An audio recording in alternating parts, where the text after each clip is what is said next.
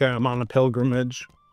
Got my Scottish tartan dress, my kilt, my special chapeau. Now, where am I? That's what you'd like to know. Well, who is the most famous physicist who ever lived? Some would say Isaac Newton. I might say Galileo. But I think if you said James Clerk Maxwell, nobody would disagree with you. So that's a hint. A very strong hint. This is where he grew up. This is the park he used to play in. This is where he didn't get into university. And instead, eventually had a petition to go to Cambridge. Ah, Edinburgh, the city where I first chased light through the mist. At 14, I was already puzzling over the mathematics of curves and colours, scribbling equations. Didn't pass every exam, mind you. Cambridge nearly said no. But curiosity is a stubborn thing. It carried me from these cobbled streets to the laws that would bind electricity and magnetism forever. Funny, isn't it? A boy who once built spinning colour wheels ended up spinning the entire universe. As my friend Professor Brian Keating always says, A, B, C, always be curious. Look at this. They're using electric chargers in the place where James Clerk Maxwell grew up. Pretty cool. Right across from his house, there are electric chargers. There's even a Tesla.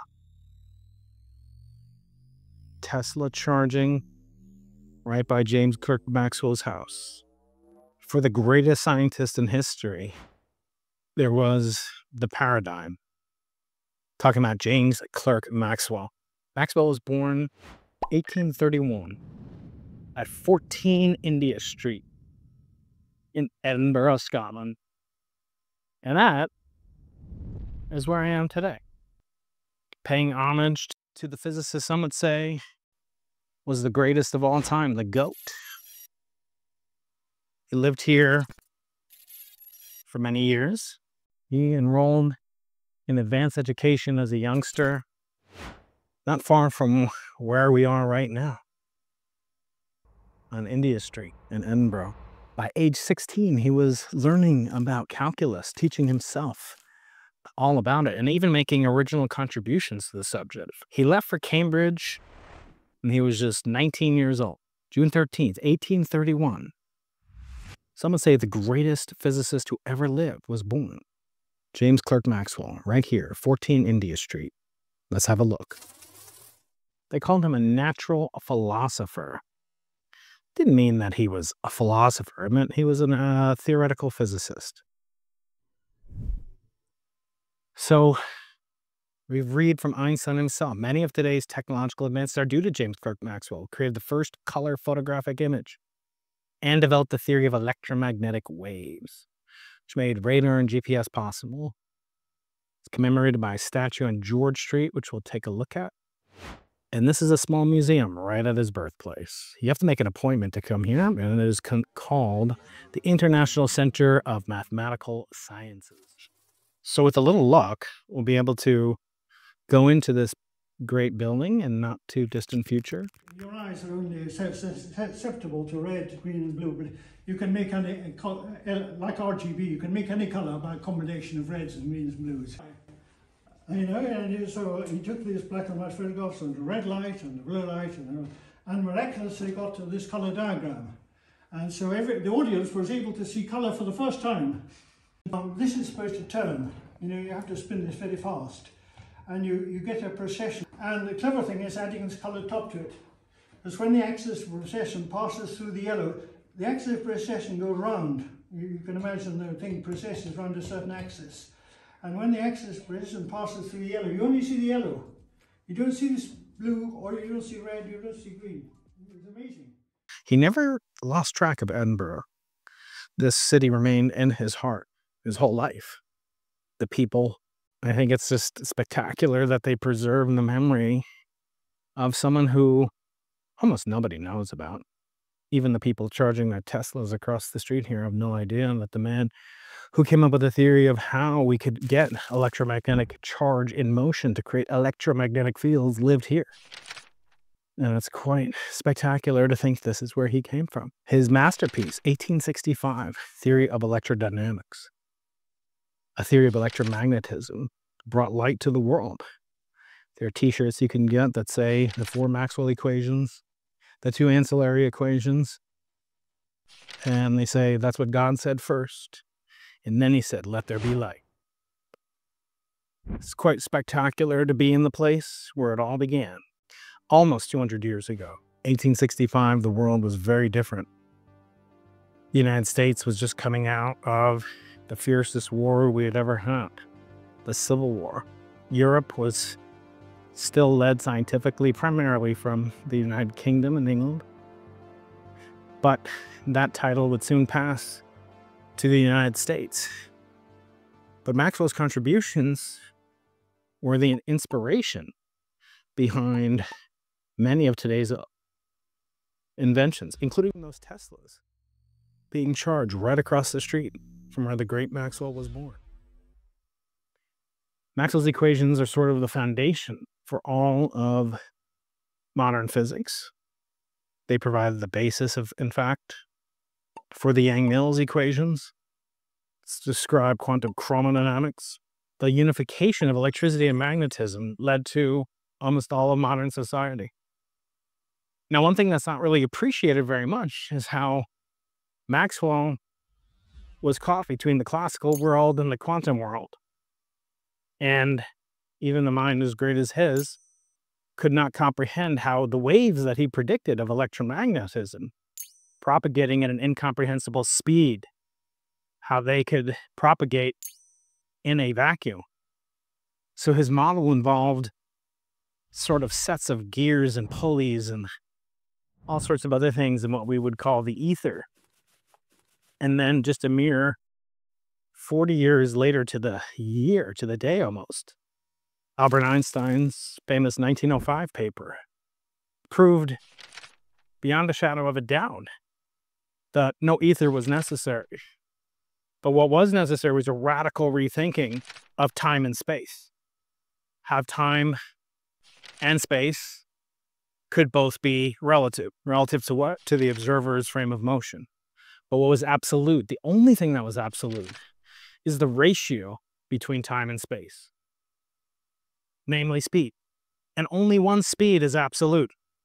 And of course, that's the speed of light, which he knew emerged from his equations. And yet he still had to have this mechanistic formalism for developing electromagnetic waves. Maxwell died young, only age 48. He didn't get to live to see what Einstein would later show as the crowning achievement of his life. We already saw how Einstein revered James Clerk Maxwell. But it was forgivable that Maxwell would think that light needed a medium in which to propagate. After all waves seem to, at least the waves known at that time. So why would light be any different? This is well before the quantum revolution that he was trying to discern how light could possibly propagate at such an unimaginable speed. What was needed to make that happen? Air, water, sound, they all needed mediums to be supported in. Light was no different. So he constructed a theory with gears and vortices that would transmit mechanistically, almost bridging the classical and quantum worlds. Of course, we know there's no gears and pulleys within it. And as Michelson and Morley would show, just a mere 30 years after Maxwell's equations were produced, that there is no absolute frame of reference that an ether would produce. Eventually, Einstein showed that photons themselves are quantum objects. And this was a revolution and a revelation. Stay tuned for more facts about the great James Clerk Maxwell. I'd like to think that Maxwell would like this vlog, using as it does color photography, which he invented in 1861, even before he came up with his 4 laws of electromagnetism. He came up with the color photograph. His idea was simple but radical. All colors can be made by mixing together red, green, and blue. He knew that. What Maxwell did is use photographic plates, but those could only see monochrome, just intensity, not color. So what he did was take a separate filter, a red filter, a green filter, and a blue filter, and then he would expose the image onto the photographic monochrome plate. After doing so, he then projected and combined those three colors together, using a light source for each, and then they all were projected onto the same screen. The result was a full color photograph. And this actually links him to Isaac Newton, who knew about the laws of color combination and addition and subtraction, connecting the two great physicists of their respective generations on this lone island. Maxwell showed that color wasn't just art. It was a science that could be understood. And later, just 4 years later, he would come up with an idea that would link together colors of all wavelengths, including colors that can't be seen by the human eye. Maxwell was a true polymath. He even wrote poetry. He came up with a theory of electromagnetism. He invented color photography. He tried to do his hand at experimental physics. He helped create the standard unit of electric resistance, later called the ohm. He conducted early studies on Saturn's rings, and he surmised that Saturn's rings must be comprised of tiny particles due to their scattering of light and that behavior. He later became an academic trailblazer, becoming a professor at Cambridge of experimental physics, founding the Cavendish Laboratory at Cambridge, which is legendary. Cavendish became the home of the discovery of DNA, of the neutron, of the electron, and the neutron. At 14 years old, he was a prodigy already. Came up with a paper that was published in the Royal Society Transactions on mathematics. He died of stomach cancer at the young age of only 48 years old. His face is engraved on the Scottish £1 banknote.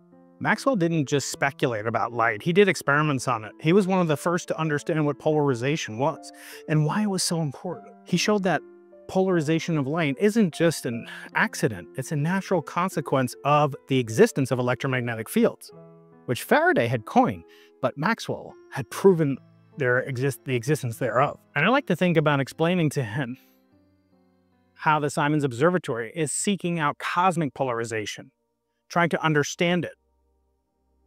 Not in the visible light spectrum, as he explored, but in the microwave part of the spectrum, which he certainly knew about.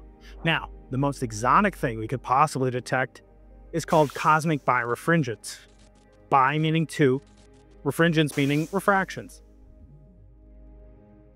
That would be the case if light propagates at two different velocities, depending on whether it is polarized horizontally or vertically, or if you like, circularly left or circularly right. Now, planes of this detection have been made using Planck satellite data, but we in the Simons Observatory trying to understand if we can do a more precise and accurate estimation of what the polarization of the CMB looks like and how an exotic new physics could manifest itself. This would break so-called Lorentz invariance, which is an underpinning, ironically, of the special theory of relativity that Einstein used to demolish Maxwell's understanding of the ether.